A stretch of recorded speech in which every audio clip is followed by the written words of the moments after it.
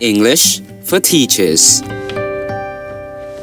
A sample classroom conversation between a teacher and students on learning a math lesson.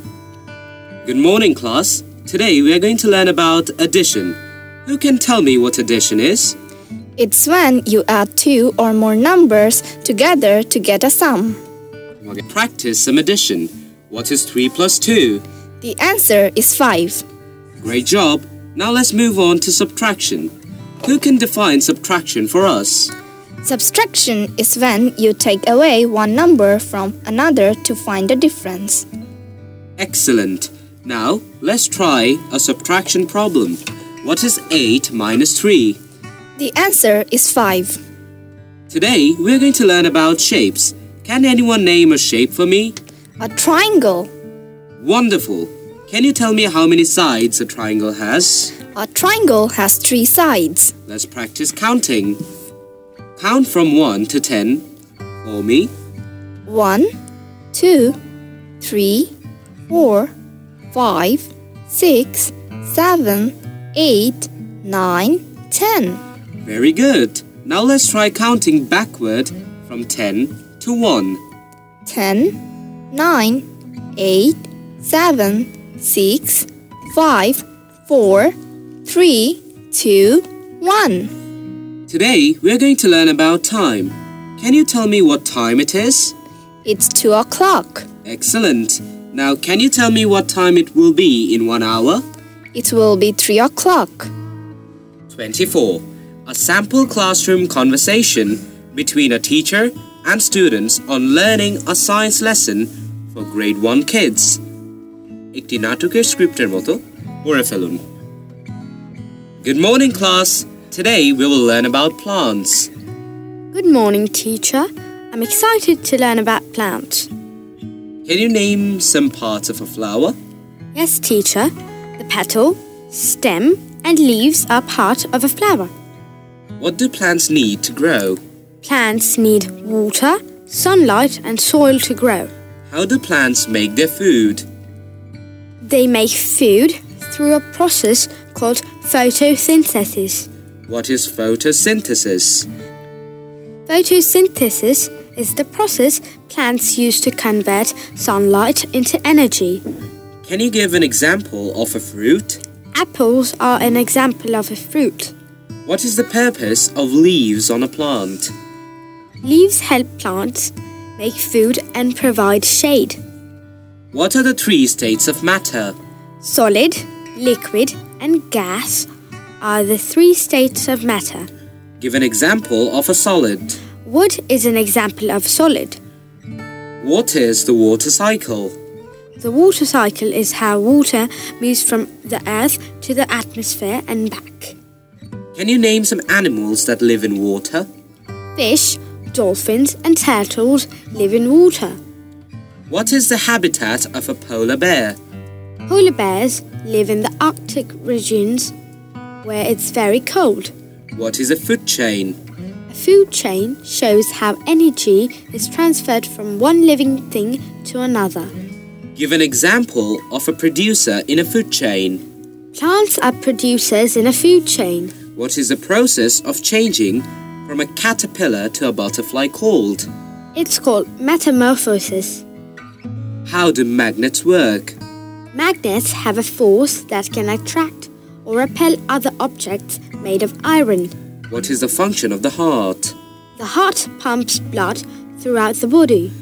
Can you name the planets in our solar system?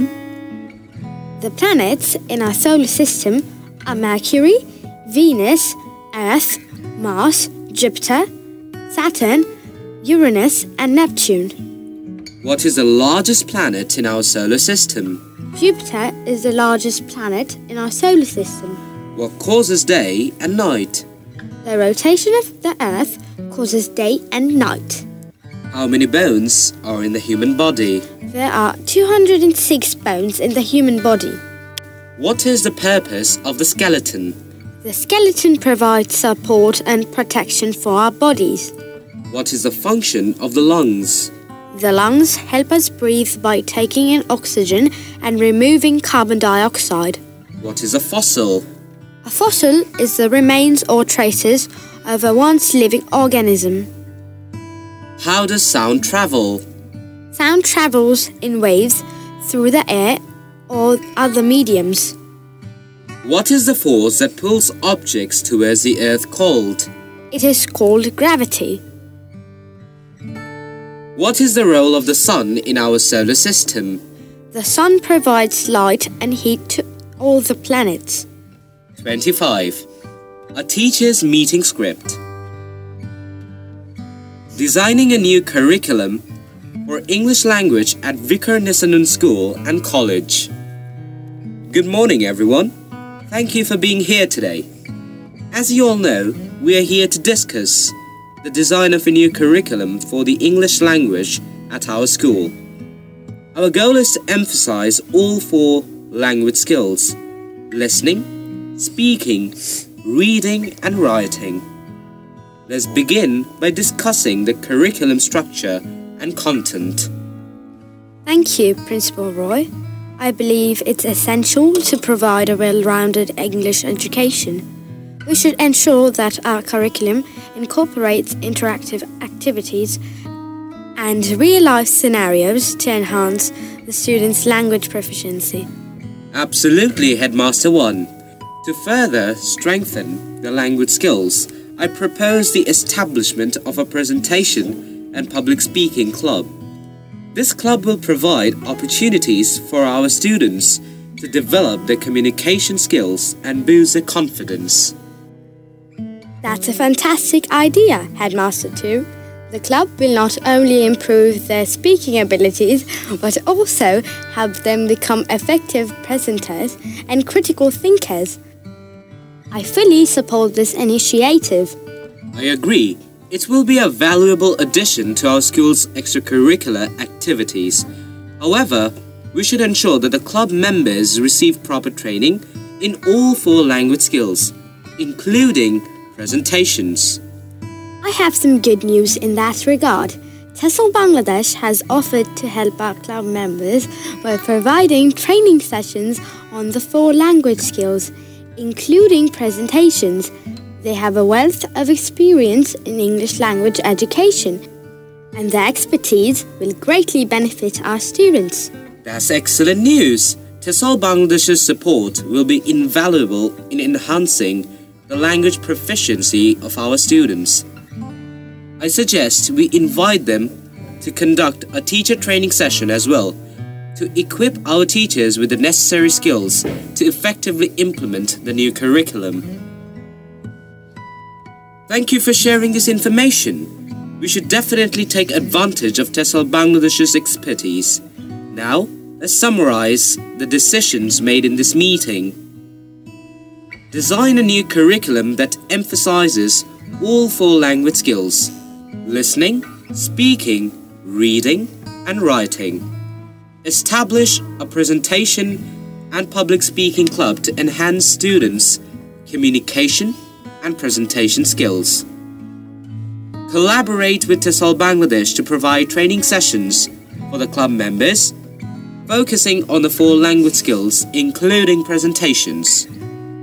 Invite TESOL Bangladesh to conduct a teacher training session to equip our teachers with the necessary skills to implement the new curriculum effectively.